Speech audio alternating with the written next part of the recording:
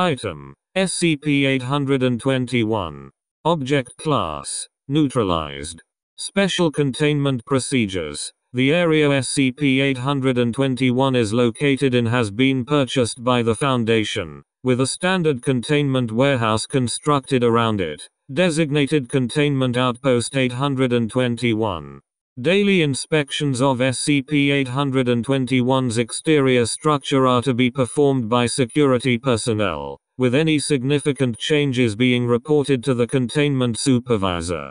No personnel are to enter SCP-821 due to its structural instability. Description: SCP-821 is a structure located within the former town of Eschville, FL. Records recovered from the local government indicate it was constructed sometime between 1955 to 1957. The interior is in a permanent state of degradation, with all attempts at maintenance or restoration being unsuccessful.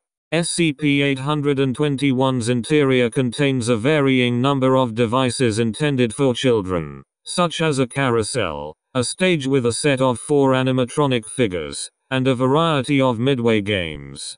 There are also a number of kiosks which sold food and souvenirs when SCP-821 was active. During initial containment, these devices were fully functional. Maintenance was performed by humanoids within SCP-821, formerly known as SCP-821-1, who also operated the devices within SCP-821.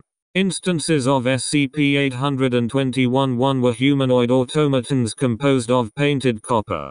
Devices contained within SCP-821 displayed anomalous properties when they functioned, including models of animals that were attached to the carousel would move autonomously. Animatronics were shown to be able to engage prepubescent subjects in conversation.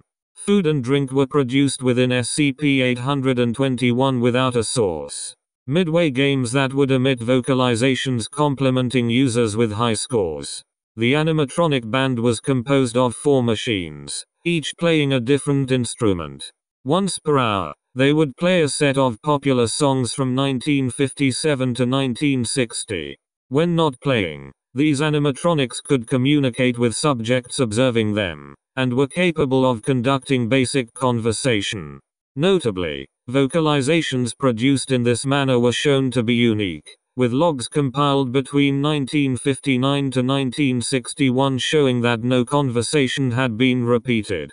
However, following incident SCP-821-A, all instances of SCP-821-1 were apparently destroyed or otherwise removed, and SCP-821 began to exhibit rapid structural deterioration.